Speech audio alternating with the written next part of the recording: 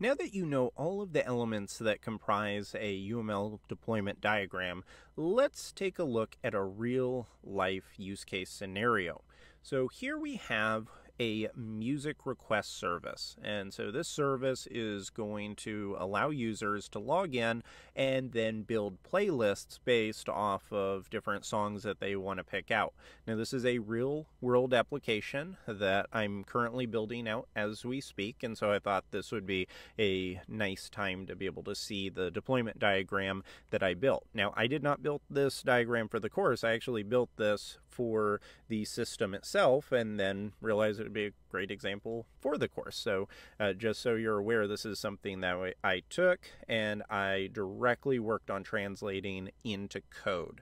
I also took it and showed it to the various stakeholders, the UI UX designer, to the other API developer that is working on it with me, the front end developer, and so we're able to leverage the power of being able to visually display this, and it allowed us to get a lot done in a very short period of time.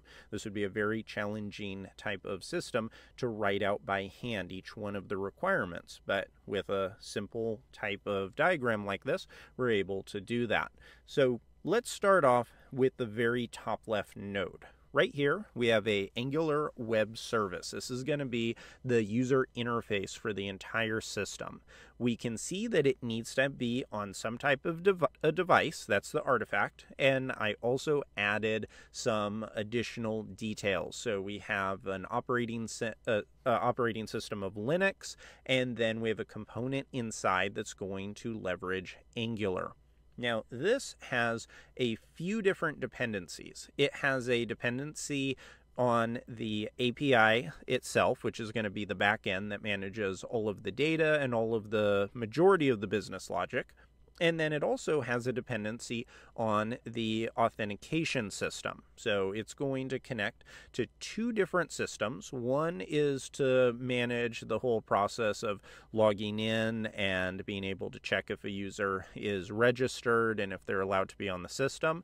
The other one is for the backend. And I placed a couple other protocols there, or a couple other artifacts that are protocols, and they're going to use a JSON restful API. So right there, it tells me a lot about the system. If you were to show this to me and I were to see that you had an Angular front end communicating with a Rails API and then an authentication system, I'd already have some really nice clues on how to build out that system. Now, talking about dependencies, this is a great example to analyze how dependencies work in software. So right here we have a Angular front end. We've already talked about its dependencies. Now the authentication system, technically this has no set of dependencies.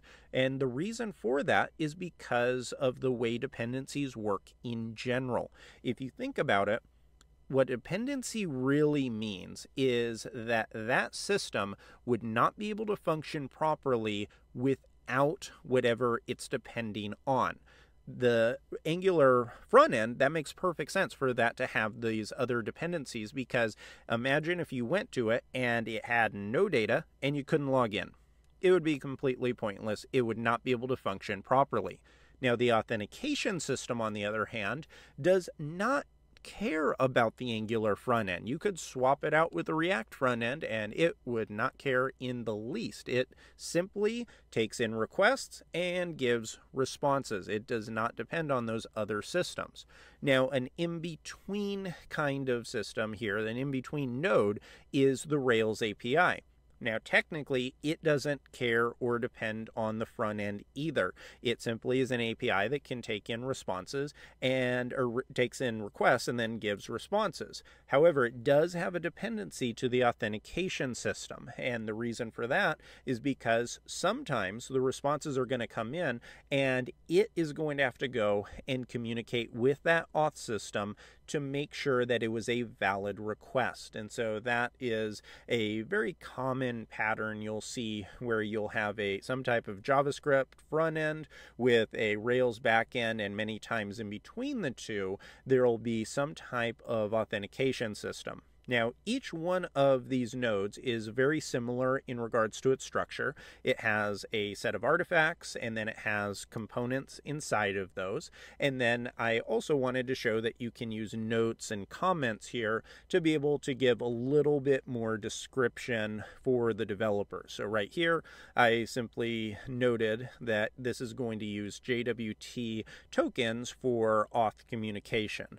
If I hand this off to a Rails developer, this is going to give them a really nice set of instructions on what to go build.